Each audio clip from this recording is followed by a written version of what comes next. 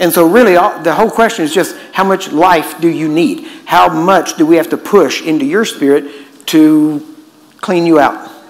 Does that make sense? And that's all it is. Now, if you know how to release your spirit out and let it go. Now, most people can do that. Most people know they can choose to believe. It's all about believing. All right? There's nothing fancy about it. It's just believing. And the moment you choose to believe, it starts. Then when you lay hands, it starts to flow. But what most people don't realize or know how to do is to release the Spirit of God out of their spirit and into their own flesh. They know how to release it into other people. They don't know how to release it into themselves. But really, it's the same thing. You decide, well, according to what the Bible says, you can do it.